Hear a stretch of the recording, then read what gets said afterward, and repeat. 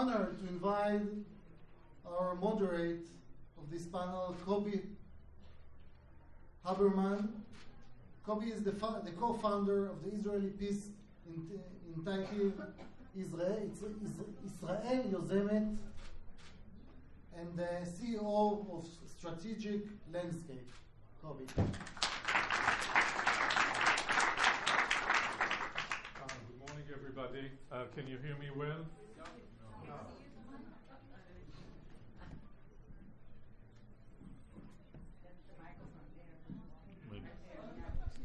Maybe I'll speak to the box.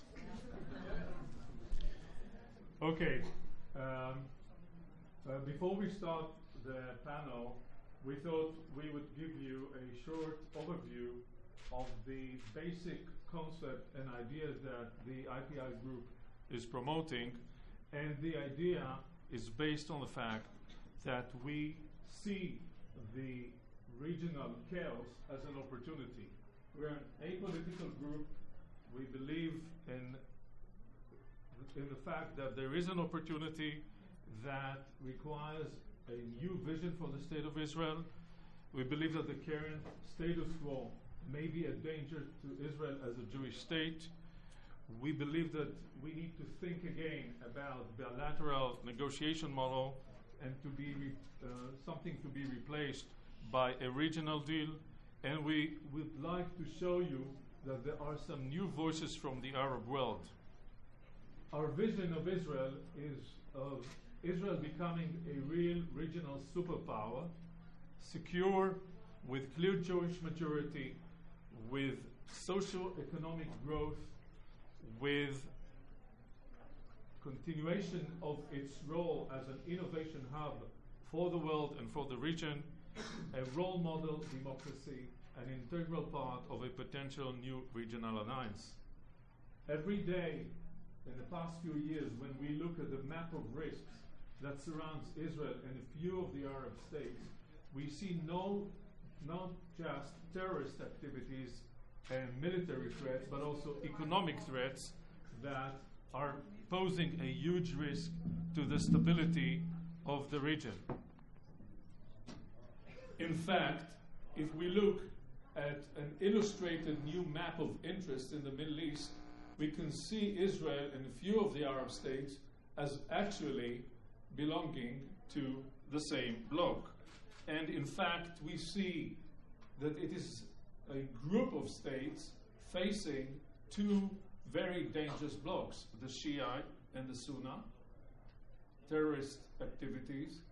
And we see also a few states that are not decided yet. It's a new formation of the Middle East and one that offers new opportunities. Indeed, if we look at the threats to this new emerging blue-white bloc with Israel and a few of the key Arab states, we see the need for three key strategies to be developed to create a diplomatic alliance, to close the file on the Israeli-Arab conflict. We see a need to create a security alliance to confront the security threats, and we need to see a joint effort on regional economic development to address the ticking bomb of 100 million potentially unemployed young Arabs in the next decades. Because of that, the key to the feasibility of these alliances is clearly solving the problems with the Palestinians.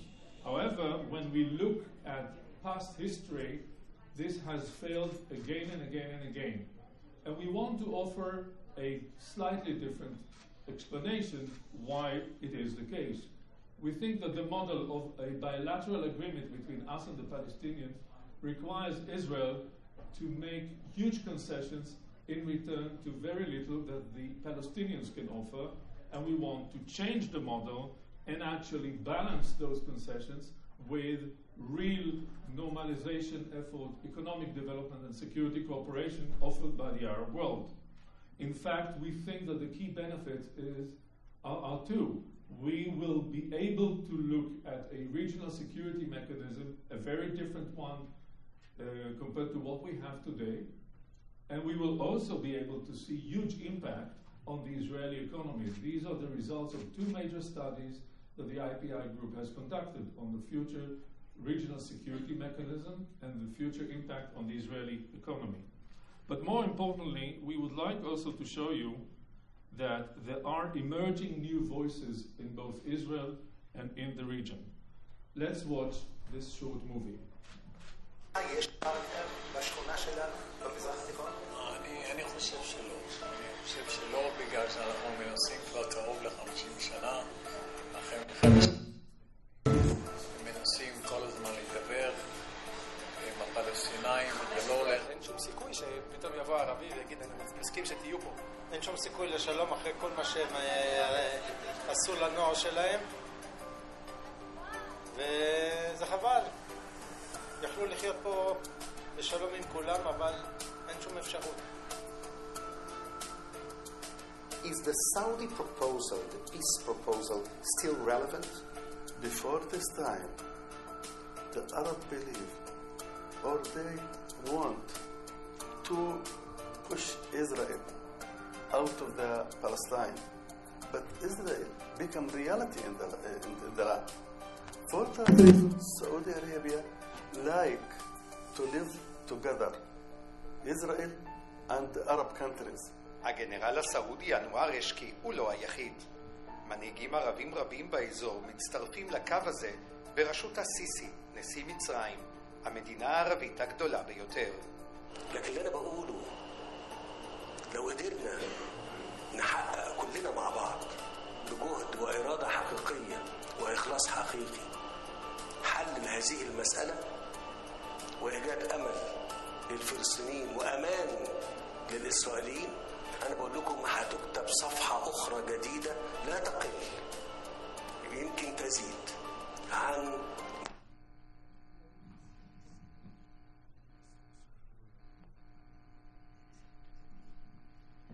מפגשים בין אישים סעודים לבין אישים ישראלים אינם דבר חריג בתקופה האחרונה. Cooperation between Arab countries and Israel in meeting the threats wherever they come from, whether it is Iran or any other source of that, will be much better fortified in a situation where there is peace. להצהרות הללו הייתה תהודה במקומות אחרים. המצב הגיאופוליטי החדש במזרח התיכון מוליד אינטרסים ואויבים משותפים. שר החוץ הבחרייני אומר חד משמעית שאיראן מסכנת את מדינות המפרץ והמזרח התיכון יותר מישראל. גם בכווית עיתון ממשלתי מצהיר לראשונה שישראל היא לא האויבת של כווית.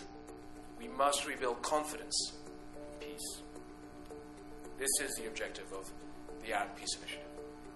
It calls for the creation of a viable sovereign Palestinian state, which will allow for comprehensive regional peace, including full normal relations and security guarantees between all Arab states and Israel.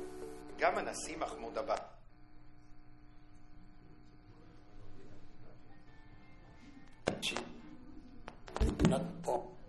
Between us and Israel, we want to achieve peace in the region. I think many Israelis would be surprised to see, especially in Turkey after the last 4 or 5 years, how many people would be willing to engage with Israel. We will be cohabiting the same region, and one of the things we're missing right now is a regional security framework. So we need to think, it's very easy to think of your own country as some fortress that needs to be defended against all threats. But on the other hand, we live in a world where we interact with each other. It's a global world, and a regional framework is something that we need to discuss and talk about. טוני בלר, המעורב במגעים עם מנהיגי האזור, העביר מסר חסר תקדים לישראל.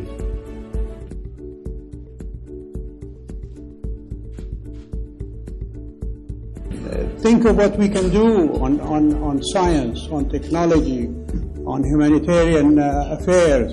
אני מוכן בכל ליבי להגן על השלום.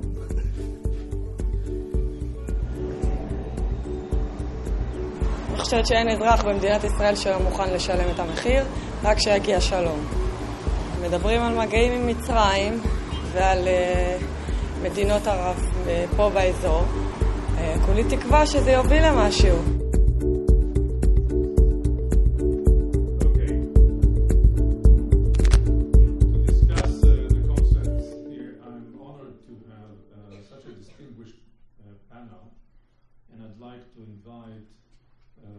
Panelist Weiss is the news anchor of Israel Channel 2.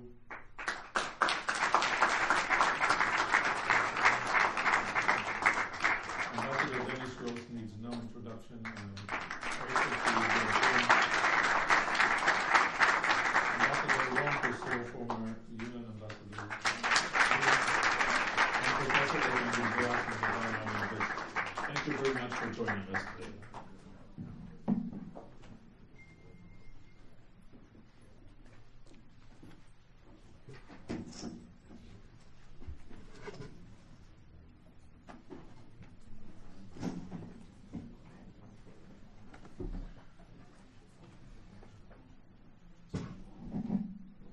Okay, we will start with your perception of what has been discussed here. So please, Ambassador Rose. Well, look, first I think that's it's an interesting, provocative way to start our discussion. I do think there's a lot of elements there that capture a new reality. So let me talk a couple of minutes about what I think the new reality is.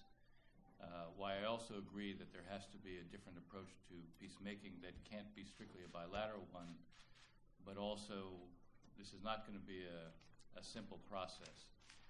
So the first, I think, important point is there is a new landscape in the Middle East. I have a colleague at the Washington Institute who likes to refer to Israel as the first Jewish Sunni state. He's not totally right or wrong. There is an interesting convergence of interest and threat perception. It's not the first time. You know, I have a book out called Doomed to Succeed, the U.S.-Israeli Relationship from Truman to Obama. So I've gone through every American administration from Truman up to today. And if you look at what Alexander Haig was saying in 1981, at that time he said there's a new strategic alignment. He said, in the aftermath, understand that there had been the Islamic Revolution in 1979 in Iran. And he said the Arab states fear the Iranians, the Israelis fear the Iranians, the Arab states fear the Soviets, the Israelis fear the Soviets. We have a basis for a new strategic alignment. Sounded good, right? Right? Yeah. Did it happen? No. But there's a difference today. There is a difference today. Today, if you look at what exists, you see the Arab Gulf states look at Israel as a bulwark, maybe the most important bulwark against the Iranians. Egypt and Jordan look at Israel as a bulwark, as a partner, security partner, against radical Sunni Islamist threats, ISIS and ISIS-related groups.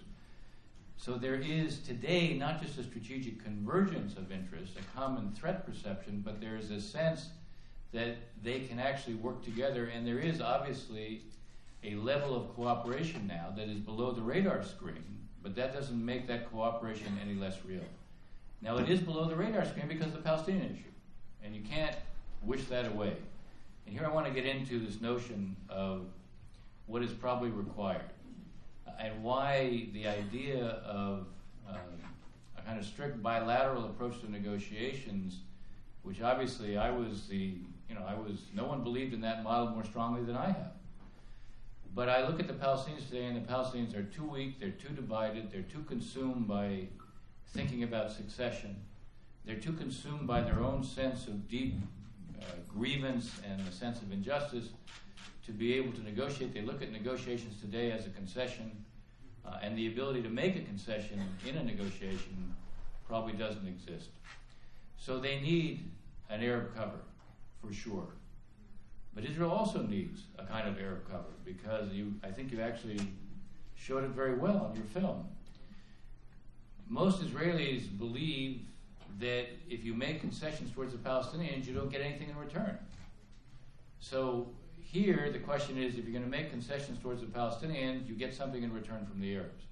There is a logic for that. So the Palestinians need a cover of the Arabs because on their own, either they can't negotiate or they certainly can't negotiate and make concessions, and they need a cover from the Arabs. Now, the Arabs can't take the place of the Palestinians, and they won't take the place of the Palestinians.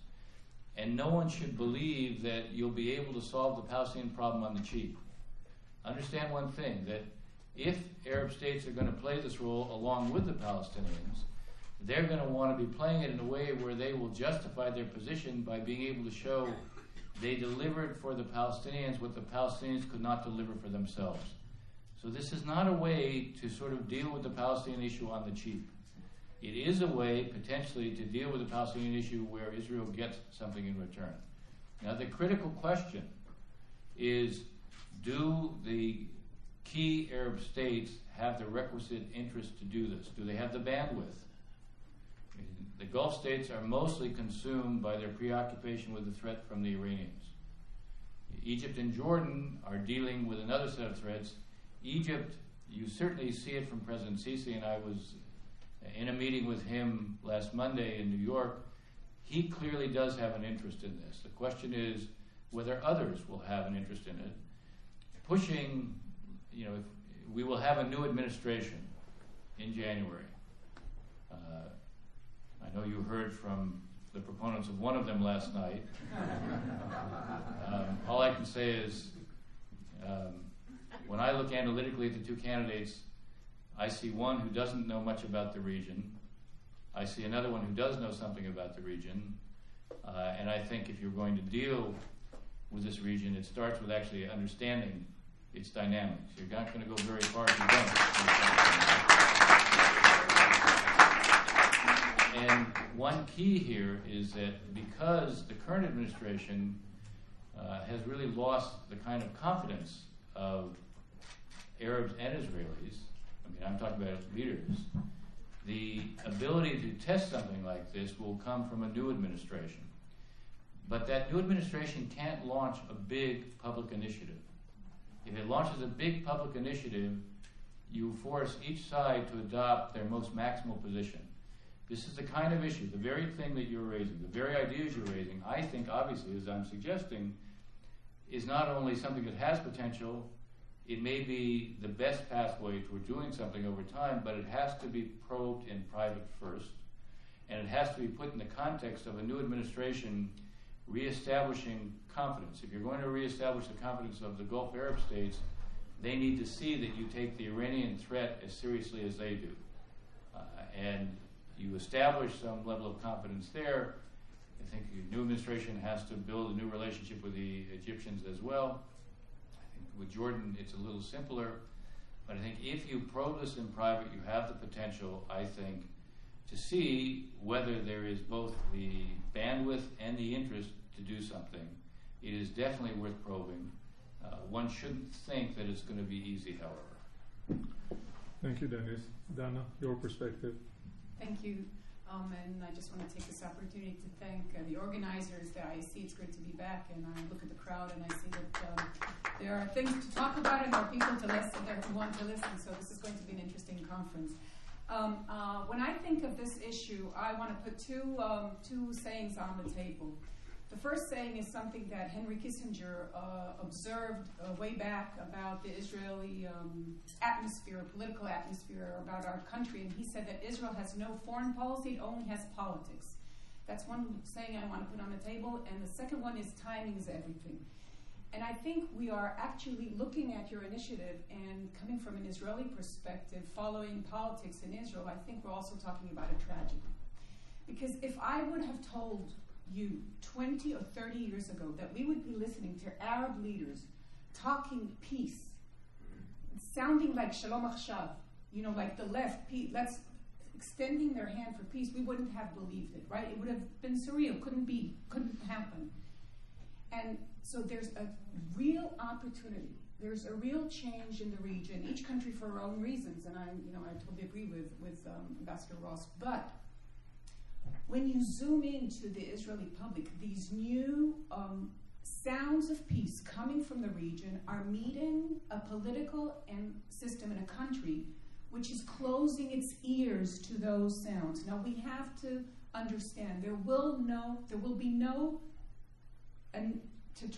regional initiative without solving one way or another the Palestinian issue. It is the glass ceiling above all of this. Now, if we think of it from a Jewish or an Israeli perspective, we wouldn't agree that the United States would go ahead and make an agreement with Iran, for example, without taking into consideration our feelings, right? The Jews of the United States would feel bad if someone would impose a deal without thinking about our brothers and sisters in Israel. It's the same thing with the Palestinians and the Arabs. So I think when we look at the political system today in Israel, it is moving away from any solution with the Palestinians. The public has lost hope and is moving away. And even the attempt to form a unity government is being blocked by the sentiment on the street, the sentiment in the political atmosphere. So actually, there is a regional opportunity, but it involves something that the Israeli politics will not go ahead. Prime Minister Netanyahu has said time and again, even in the interview he gave last night on Channel 2, that he is for, he doesn't want one state and he wants a solution. Can he actually even impose moving 40 caravans which are on private Palestinian land that they have to be moved by the end of December? Will he manage to do that without losing his government? I don't know. We're talking about 40 caravans on private property. There's no brainer there.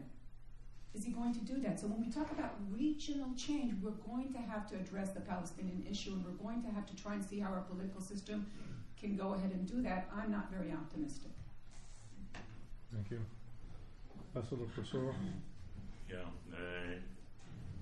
Well, first of all, it's good to be here. And secondly, Dana started with Henry Kissinger. So for what I want to say, I'd also like to start with Henry Kissinger. You know, with in 1973, after the Yom Kippur or whatever came, that Kissinger came over and basically pressed Israel to make serious concessions. There was a lot of talk in Israel. How come Henry Kissinger, after a war like that, presses Israel so strongly? Huge criticism, and Henry got really, really angry because they called him names, so he came to Golda Meir, and our Prime Minister, the only man in the government. He said, Golda, I want to make something perfectly clear here. First and foremost, I'm the Secretary of State of the United States of America. Secondly, I'm an American citizen, and only thirdly, I'm of Jewish origin. Golda Meir looked him in the eye and said, I know, Henry, but you read from right to left. So, let me read from right to left. Why read from right to left? And give you really a feeling, okay? Because it's obvious that the opportunities are there, but I want to first tell you about the opportunities and then the challenges that, especially after a movie, clip like that, it automatically raises my internal instincts to try and give you the other side. But let's talk about the opportunities. Okay, the United Nations is a wonderful, wonderful vantage point to see what's going on in the Arab world. So what do you see in the United Nations? You see things that we haven't seen for years. The Saudi ambassador physically shaking, okay? Going on the podium and pointing towards the Iranian ambassador and saying to him, you tried to assassinate my ambassador, Adel Jubeir, by the way, today the foreign minister of Saudi Arabia, in Washington, D.C., in a restaurant called Cafe Milano, which I love, and Dennis knows. It's just two wrongs and one move. The Iranian ambassador comes back and basically trashes the Saudi ambassador. The Saudi ambassador goes after Bashar al-Jafri, the Syrian ambassador. Bashar al-Jafri is the only person I know that can lie for 40 consecutive minutes. I think when he snores, he lies. Okay? But this time round, the Kuwaiti ambassador stands up. I didn't even know he had vocal cords. And moves the sign Kuwait from horizontal to vertical, saying in UN terms, I want to say something. And what does he say? Not only do I vote against Syria, but I co-sponsor a resolution against Syria. And I sit there and say, continue, gentlemen. But what does it show? It shows everything that you see here. The changing coalitions, things that basically when you look at them, tell us one story. That when we always talk about the threats, especially when stormy waters are out there, you have to navigate through high waves, the opportunities are there. Suddenly we have coinciding interests with the Arab world, with the Gulfies. Why? Not because they give a toss about the Palestinians, but they fear that the rope is tightening around their necks because of the Iranian issue. For me, as the state of Israel, I don't care why. For the first time, I have those coinciding interests. So I have to utilize and use them. Problem. It's not easy. Dennis alluded to that. There's no one in the room with more experience, really, and patience with the amazing Semitic people around in the region to try and read something. What are the challenges? Now, seriously, this is not just a pushover. The challenges are that you saw on this little graph countries like Saudi Arabia, Morocco, and Jordan, right? What are they? They are the custodians of the holy places, okay? They're basically the monarchies that, why am I telling you the story? Because Jerusalem is very important for them, okay? So they have to decide politically that they're willing to go on a political limb on we want to reach a comprehensive agreement, right? Now, are they capable to do that? What happens above the radar screen? What happens under the radar screen? I can tell you, and you can be happy we're not doing it enough, but there is a lot that is done under the radar screen. What I learned, not from the Gulf, but from Washington, D.C., that the people who go on record to talk usually have little influence from the inside. I saw, and I don't want to use names, a former national security advisor who Condoleezza Rice worked for. When he started talking in the newspapers and going on interviews, I knew his influence was very, very small on the White House. Now, some of the people that you see here, some have clout, some I know do not have clout, okay? So there's a difference in that. We have to really create a situation where things are being talked about. But the challenge, like I said, is are they willing? Is Mohammed bin Salman, with the internal problems with Mohammed bin Naif, with the problems with Yemen and what happens in Syria, really able to, is willing to go on a political capital that has to be put on the table? I think they're willing to do that under maybe an Egyptian umbrella. How do you create structures like that? Okay? Not easy, not a pushover.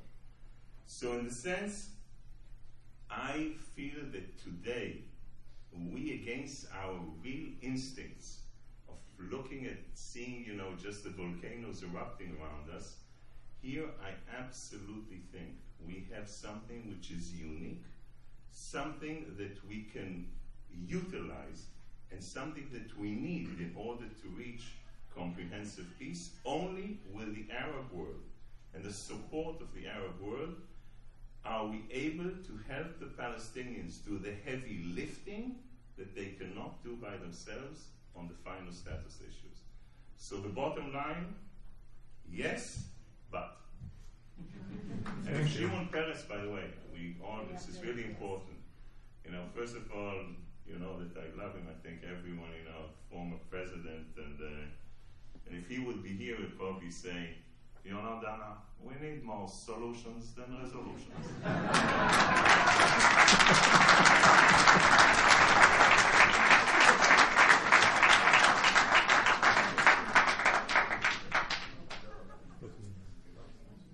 Good afternoon. Nice to be here. I am the only scholar on the panel. So I'll speak. In Hebrew, we would say, "Kacha ta matchil." Ma. So I can speak only based on theories of alliance formation and conflict resolution and open sources. I've not been involved in any serious negotiations. Based on our theoretical knowledge, there is an opportunity that I share my observation with Ambassador Prosor, that it's going to be very difficult to implement it or to exploit it. I think that Israel should do whatever it can to promote the idea, but it does not depend, as Dana suggested, only on the Israeli position. There are two sides, and in my judgment, the probability of the other side to look for a regional solution is not so good. The Palestinians know that this is in the making, and therefore they raise the price. And raising the price makes it much more difficult to achieve a solution. There have been many attempts to falsely link resolution of the Israeli-Palestinian conflict to regional issues. We have been told many times, and in Europe this is still the view, that this is a key conflict in the Middle East, and resolution of the conflict will bring peace and stability to the entire region. This has never been true, and it is even not true today. We have been told by the Obama administration in the first term that resolution of the Israeli-Palestinian conflict is a key to creating a bloc against Iran. This was also false because it assumes that Saudi Arabia, the Persian Gulf countries, Egypt and Jordan think about the Palestinian issue as more important than their own national interests. And this is obviously not the case. The opportunity emerges from a number of issues that some of them have been mentioned. One of them has not been mentioned, that is U.S. decline. The feeling in the region is the United States is disengaging from the region. It achieved energy independence. And the Middle East is too complicated, too many failures in recent years. And so going out, everything withdrawal, going out, lack of leadership from behind, all kinds of terms. And so if the United States is not there, and on the other hand, Putin is asserting his power, then you have to think about other allies who share interests with you. But as Bismarck said, there are not permanent friends or permanent enemies. There are always permanent interests. And interests keep changing all the time. I see a major problem with the Palestinian attitude, which will have to be changed in order to achieve an agreement. This can be seen in all kinds of recent publications about the U.S. role. A colleague of mine from Harvard University, Michael Mendelbaum, wrote an excellent book just published by Oxford University Press called Mission Failure, and he talks about American foreign policy in general and the attitude toward the resolution of the Israeli-Palestinian conflict in particular. Shlomo Abineri, who belongs to the left in Israel, has written also about the Palestinian issue. And this is the problem. The problem is that they are unwilling or are unable to reach a comprehensive peace agreement with Israel. We tend to believe that this is a conflict between two national movements, that the problem is only territory. And once the territorial issue is resolved, then we will have a comprehensive peace with the Palestinians. The problem is that the Palestinians think only about themselves as a national movement. They don't think the Jews have a national movement. And therefore they do not recognize the right of the Jews to have their own state. How do we know that? From a number of attitudes. One is that the Palestinians in the educational system have no map of Israel. They insist on the right of return, contrary to what we are hearing all the time. Mahmoud Abbas just said it a few days ago. They do not want to recognize Israel as a Jewish state for this reason, because they do not think the Jews have a right for self-determination. And two states to two peoples. You know, you wrote two states, right? Palestinians don't use the phrase two states to two peoples. Only two states. Only two states. So my assumption is that they are not ready for a comprehensive resolution of the conflict. I think that the Arab initiative, which has been mentioned, is irrelevant to what we have today, because it says a comprehensive peace, Syria, Lebanon included, how you can do peace with Syria, how you can return the Golan Heights, peace with Lebanon, with whom, on what. So it's irrelevant. So I think that and I agree that progress, not resolution, even progress on the Palestinian issue can improve the chances for greater and more open to the public of cooperation with Sunni moderate Arab states. But I think that it's going to be very difficult, and I think the assumption that first you resolve the Palestinian issue and then increase cooperation with the Arab Sunni governments is wrong. I think it should be reversed. I think Israel should build enough relations under the table with the moderate Arab Sunni countries, and then go to the Palestinian and go to another attempt to resolve the Palestinian issue. Thanks.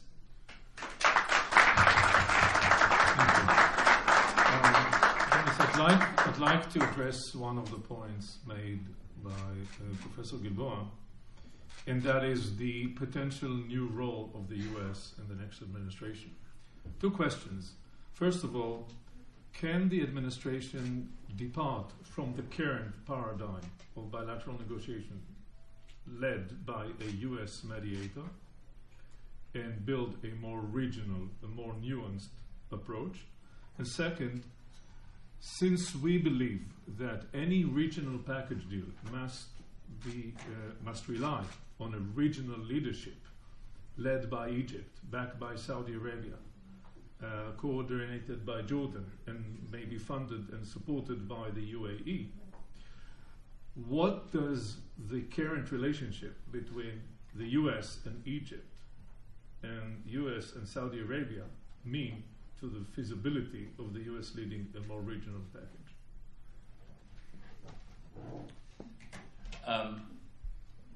Simple questions.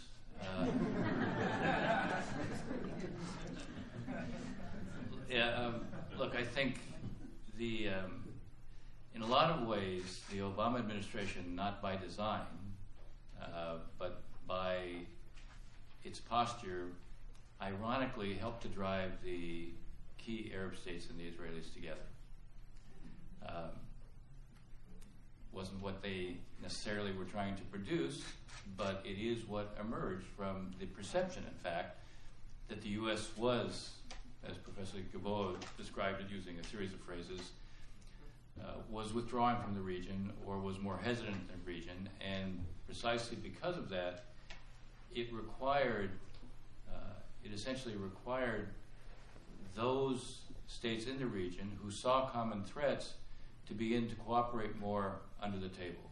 Right? So the reason everything is under the table is because, again, the Palestinian issue, it's not because necessarily the Arab states are preoccupied with the Palestinian issue, but the Palestinian issue resonates on their street. It still is an issue that is seen as a source of injustice, and so they're not going to expose themselves on this issue publicly by what they do with the Israelis, but they'll do things with the Israelis in private because their needs require it and they have something to gain from it. Right? So that's the context in terms of responding to the questions. Can the U.S.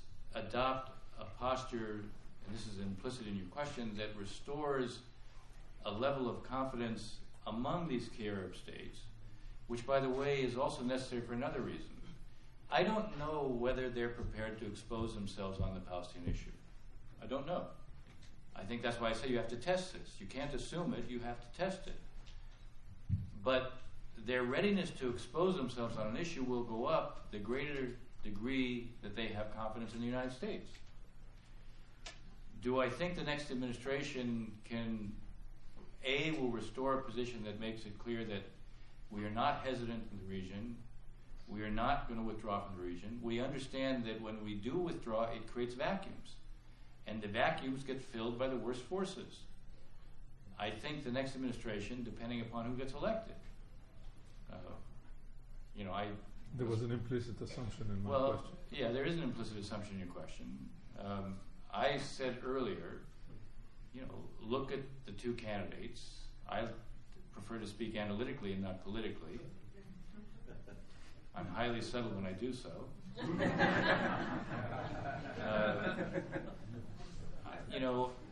If you're talking about these two candidates, there's one who at this point you really don't know what he would do. I mean, anybody who says they know what he would do is probably kidding themselves. He does not know what he wants to do. Well, that's what I was going to say. So, the other candidate, I think, basically believes that it is a mistake for the U.S. not to be engaged in the region. It is a mistake for the U.S. to allow vacuums to occur in the region. That becomes a threat not just to our friends, but to the United States as well. I like to say that the Las Vegas rules don't apply to the Middle East. What takes place in the Middle East doesn't stay in the Middle East. And so I think the key to answering your question, A, depends upon what the outcome of our election is. B, it depends upon the U.S. acting in a way that restores the level of confidence. I mean, today, the U.S. relationship with Egypt is not where it needs to be for a lot of reasons, but certainly for Egypt to play the role, even though clearly President Sisi is out there publicly wanting to play this role, he needs a certain kind of relationship with the United States. Others in the region also need a certain kind of relationship with the United States. I said earlier, the Gulf states in particular, meaning the Saudis and the Emiratis in particular, they need to see that the U.S. gets the nature of the Iranian threat in a way that today they believe it does not. Now, one way to quickly prove that we do is to establish contingency planning with them to start to deal with what the Iranians are doing. The Iranians are using Shia militias basically as an instrument to weaken every Sunni government wherever those Shia militias happen to be. The more we would develop a set of options to counter that with them, the immediate signal it would send is that we get the nature of the threat. So we have to, that kind of is a first move that is required. And then we can begin to probe to see what's possible. It's interesting, Dana focused more on the Israeli side of what needs to be done in the context and what potentially can be done in the context of this new reality. Ron focused on his experience at the UN and what it tells him about the new landscape, but also he raised questions about the priorities of different Arab leaders. And there's no question, having just returned from Saudi Arabia, having seen the king, the crown prince, the deputy crown prince, and 6 ministers, I can tell you the priority on the inside is modernization. They are out to transform the country. And that priority is a domestic priority. Their external priority is Iran, countering Iran. So where does this fit in those priorities? Unless this issue is seen as being relevant to those other priorities, it isn't that they would be against this. The question is, will they play this kind of a more prominent role? And a lot depends upon whether or not they think this issue is important enough to be able to do that. Again, you can argue that, well, we know they don't, but I prefer, rather than assuming, I prefer to test. So the long-winded answer to your very direct questions, I think it comes down to who gets elected here. I am confident that in the case of one candidate being elected, that you will see the U.S. begin to move to restore its position with its traditional friends in the region, and that will create more of a basis to test what may be possible in terms of creating this kind of new approach to the region. Thank you. I'd like to take the conversation from here and challenge our 3 panelists. First, I'd like to start with you, Dana. Here are a few facts. Did you notice that Mr. Gilboa, Professor Gilboa said he's the only scholar, so you did notice I'm the only woman, right?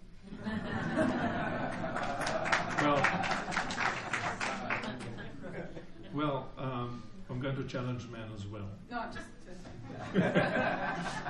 so I'm stuck with being the blonde, but I'm the blonde. You're the professor. Well, I don't know what that makes us, but let's put it this way. By now I know I'm not a scholar, and I'm certainly not blonde, so let's move on. My kids also say that. Okay. Here are a few fact points. First, if we look at the number of Israeli politicians who have started to use the R word, the regional approach, in the past 2 years, immediately after Protective Edge, this is the list, and it is Yair Lapid, Avigdor Lieberman, Netanyahu, even Moshe Kahlon to an extent, and also, of course, Herzog. But what we are seeing for the first time is a new language being adopted by center and center pragmatic right leaders. That's first fact. Second, in our recent polls, and also in polls conducted by the Washington Institute and Khalil Shkaki and Tamar Herman, what we see is that the collective intelligence of the Israelis and the Palestinians begin to prefer a regional product compared to the old bilateral product. How do you see that? Koby, that's a very good question. And this is the time of people, okay? Even if you look at the region, it's not about what the leaders are doing things under the radar because they can't do them over the radar because they have to be, in a way, in a sense, even in the Middle East, they have to be responsible to the people. This is a different era. They all have smartphones and whatever, and they know what happened in other countries, and they don't lose their position. So it's not about leaders to leaders. They're doing whatever they can under the radar, right, Ron? Why isn't it open? Because they have to convince their people on both sides that it's okay. And if you listen closely, even again, I just saw this very good interview my colleague Koby did with our Prime Minister, first interview a year and a half after the elections, and he said, well, I'm hearing new voices on Arab media, because you have to try and prepare your people for these negotiations. Now, I think what we're lacking is the same kind of conversation in Israel. Now, if you go and check why the Israeli politicians are talking about the regional solution, is it really because they understand what's in stake and they're willing to pay the price of what it stakes, or it's a better way not to deal with the elephant in the room, and that is the conflict? So, the public doesn't want to hear about the Palestinians. Let's talk about something which sounds better. And I think at the end of the day, it's not a zero-sum game. I don't think we have to go ahead with the bilateral agreement or whatever. But we have to be very honest, and we have to be very candid when we talk about what the prices are for regional. And is it Harabait? Is it the Temple Mount? Or is it Israel? What is, in our eyes, important? And as long as people avoid asking themselves, what do we want at the end? Do we want some kind of compromise? Are we willing to compromise in a way with security, or we want the whole deal? It's very interesting. I think we should all ask ourselves. Imagine that Prime Minister Netanyahu, who I think is one of the most capable politicians we've had in the region for decades. He has, he talk to him. He's the most intelligent, the most intellectual, the most experienced, the most seasoned politician in Israel and in the region. Ask yourself, if Prime Minister Netanyahu would have said tomorrow, listen, I'm looking at the region, there are these wonderful opportunities, and I've decided this would be my last term. What would happen the next day in the political system? What would happen to Israel in the next system? What would he do? What would he really do? If he said, this is my last term, I'm here to make history. The problem is that we have a system which is there for the next elections. And that's what a politician does. He wants to be reelected. I'm not judging. I'm just saying. the fact that our political system is thinking about the next election, not knowing when they are, and trust me, it's so refreshing that these are not our elections. We're just enjoying every minute, you know. This is the best show on world, and we're having the... I wish I was enjoying every minute. Did you enjoy ours? You know, it's better. It's like the egg and the chicken, the egg and the pig about breakfast. The chicken and the pig about breakfast being involved and committed. Yeah. So it's nice just to be involved, not committed. So at the end of the day, I think the Israeli public feels very secure. And rightfully so. You know, I was talking to someone about this last wave of stabbings in the region. And it was a colleague of mine, and she said, "What are you talking about?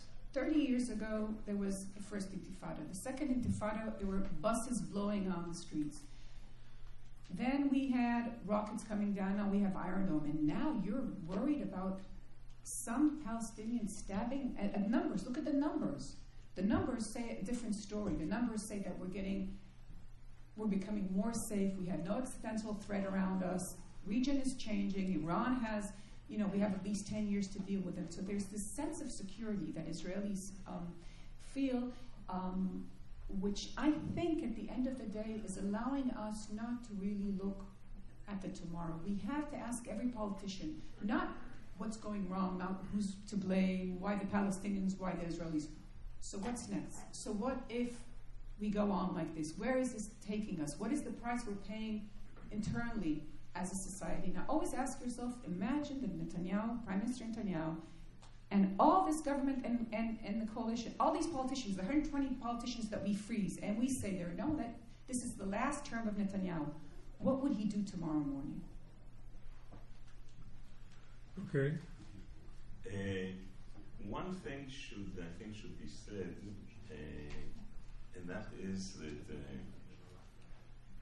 Bibi Netanyahu's prime minister, on the issue of the Arab world, under his command, basically a lot is being done, and is being done under the radar screen. So he has to receive a lot of credit of seeing this strategic opportunity that we're talking about, and also doing something about it. One. Two, the analysis of why so many Israeli politicians are talking about the regional issue can be also analyzed because they don't see a chance of doing anything bilaterally with the Palestinians. So it's a nice issue of saying we really gave up on the Palestinians. We are people who want to achieve something. So let's talk about the regional issue, which is an option that wasn't exhausted yet, okay? So I would put that in that category and then move to the problems again, and then come with some positive ideas. But we have serious problems in that.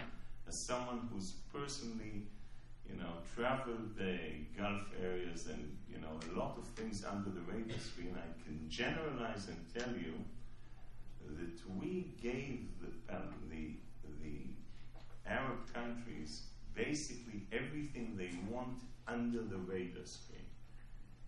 Every time they had to go above the radar screen for the obvious political internal reasons, they were unable, unwilling, use another adverb that you want, to go above. We have internalized, I'm not sure correctly, to understand their internal problems, the regional problems, the political constraints, in giving them a bit of a discount on maybe things that we should not give a discount. Again, theoretical, let's substantiate my statement, okay? We have peace with Egypt, 1979, 1980, okay? We have lost a generation. Why did we lose a generation? We have zero territorial issues with Egypt, right? But on the public domain in Egypt, okay? School books, TV, newspaper, culture, movies, not just Israel, but Jews. I don't even It's horrific, horrific. Ladies and gentlemen, you know Arabic, you don't know Arabic, just for yourselves, you have to see it. So the territorial issue is out. The internal explanation is clear, right? But we have a problem with the perceptions and the education. At the end of the day, it's education. Now, what does it mean in the analysis? That we have to impose things from top to bottom, right? Because it won't work. You don't have the infrastructure from bottom up to the top. And how do you see that? How the problems can be seen on a daily basis when Syrians now, Shiites and Sunnites and Alawites, when they seek refuge from each other, where do they seek refuge? From the Jews. The perception of Israelis and Jews are not only if we have horns on our heads, but worse than that. They return back after they see that. Don't worry. Yeah, in the hospital up in the north, they return back with a completely different perception. That's education, okay? Don't worry, gentlemen, ladies. They're not standing in line to donate to the JNF or to join the Zionist organizations. But the perceptions of Israelis and Jews are different. I gave you the Egyptian example because there's no territorial issue. I give you also the Jordanian. Okay? It shows you how big the challenge. Now, is it worth pursuing? For my complete confidence, the answer is yes, because we don't have an alternative. So the answer is absolutely yes, but we cannot, throw away the real problems that we have in order to achieve that. And Koby automatically, when he put the premise in the question, he said, should the United States change the paradigm and move from a chief negotiator, or I don't know, why should I change the paradigm? I'm absolutely convinced that we need the United States, the Dennis Rosses, with a hand on the steering wheel. Why? Very simple. Because the United States of America is the only one, not just vis-a-vis Israel, that is able to help Israel take risks that Israel by itself will not be able to take. And also to certain Arab countries. They need that. We need that. And without that, we won't be able to achieve comprehensive peace. So the American role is absolutely crucial. Absolutely crucial. I don't see us moving anywhere without that. So from my point of view, not just American involvement, and a special envoy that works, not just, but also in the region. So I think it's possible, but by God, we have a long way. Thank you. I would like to ask you a question. You spoke about the lack of feasibility. I will ask you in a moment what would be your magic step. But as a scholar, looking analytically at the Middle East. You're talking to me? No. Actually. Ron. By the way, I'm now at the IDC. Hey, I forgot for a second. I'm the Abba Evan chair for tonight. I mean, Dennis, give me some. No, look, I teach at Georgetown, but I've already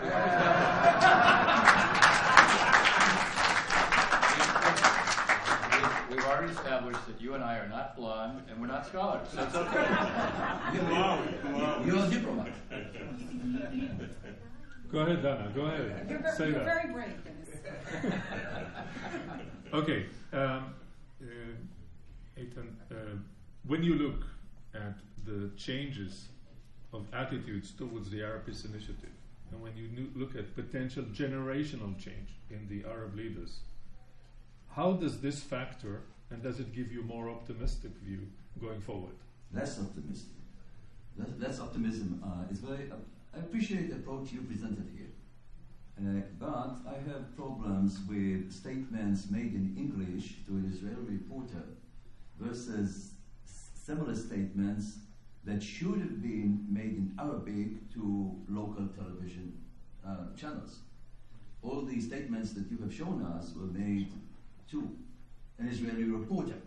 And so these people want to make an impression. The second thing, and I go to what you said about what one said about prevailing attitudes in the Arab world. And this is a huge obstacle. Because if you educate the people for so long that Israel is such a terrible entity that should not exist, we should not have relations with it, then it takes a lot of time to reverse. We do not live in the time of Sadat. Sadat was able, in one strike, to obtain sufficient support in Egypt to go to Jerusalem. But the peace, and I agree with you, the peace agreement between Israel and Egypt remained at the leadership level. It is not what we call warm peace, like people-to-people peace. And as long as we don't have it, then there's a huge problem in opening the collaboration to the public. The public will not accept it. And given the upheavals of the Arab Spring, leaders in those potential collaborators, they don't care about the Palestinians. They don't care about any peace agreement between Israel and Palestinians, but they care about survival. And they are fearful of the Arab Spring. So this will take time to educate. Now about the U.S. role. So first of all, even if you have a new administration that would reassess American leadership and position, the damage that occurred in the region for America, and it is a perception. The United States is still the most powerful country in the world, and will remain so for the foreseeable future. But we live in the worlds of images and perceptions. And the perception of the United States has been, in the last few years, as an unreliable ally. And the whole idea of a regional approach, came as a result of this disappointment with American mediation. So I think that we need the United States, but again, it will take a lot of time to reassert American power influence in the region. And I still think that there are certain things that Israel can do to help the regional approach. Thank you. For example, one sentence. I think what Israel can do, for example, on a settlement issue which is very difficult to explain, so you can freeze settlements and build only in the blocks that even the Palestinians agree. What we can offer again, and I think this was a missed opportunity, reconstruction in Gaza in return for disarmament.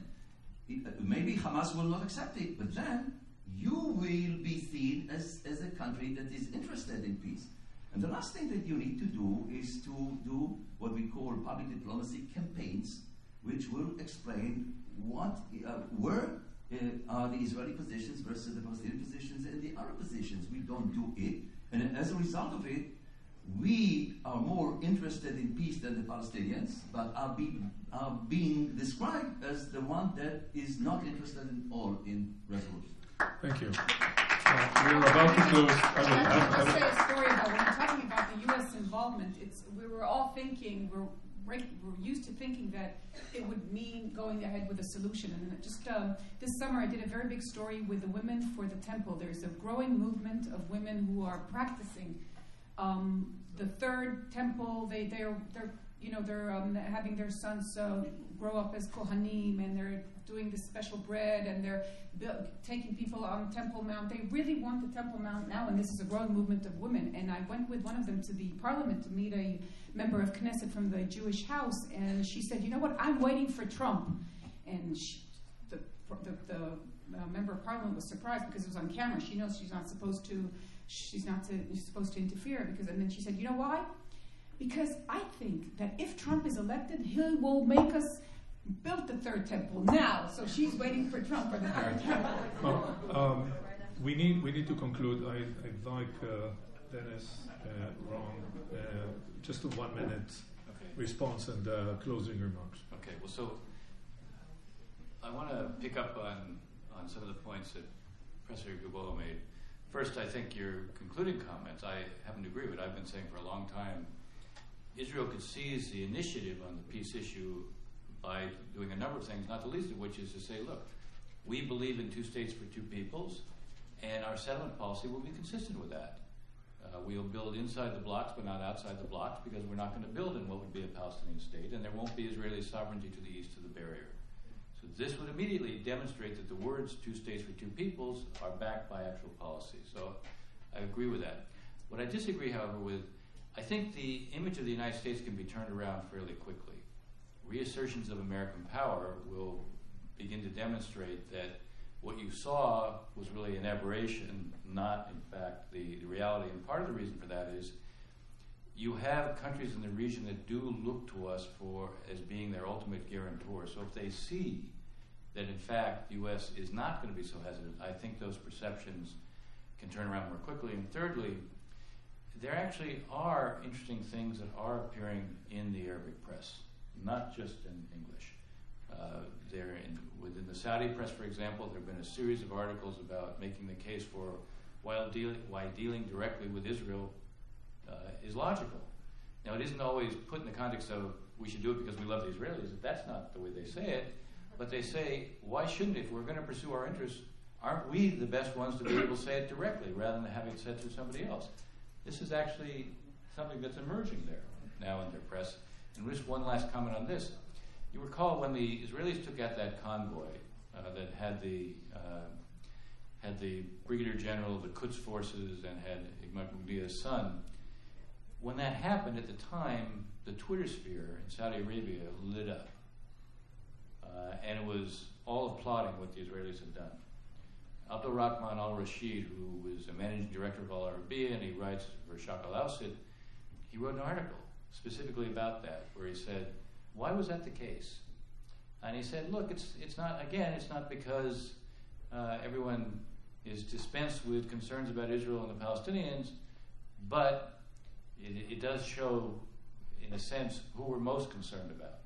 And again, this is only in Arabic. So that isn't to say that the point that both you and Ron made about the deeply embedded attitudes that have been socialized over the last generation of hostility towards Israel, it doesn't disappear.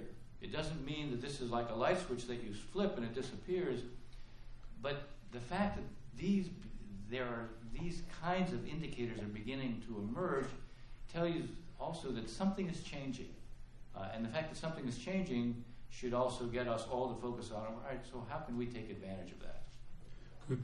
I'm afraid we need to close, so I'm going to ask Ron just a quick comment. What would be the one thing you would recommend for us to do? And then I'll conclude and we'll close. Well, you have to look at it like a balance sheet in a sense. What are the pros, what are the cons? By the way, the last time I asked my accountant, what's the situation in my account? He said, when I look at your left side of the balance sheet, nothing seems right. When I look at the right side, nothing is left.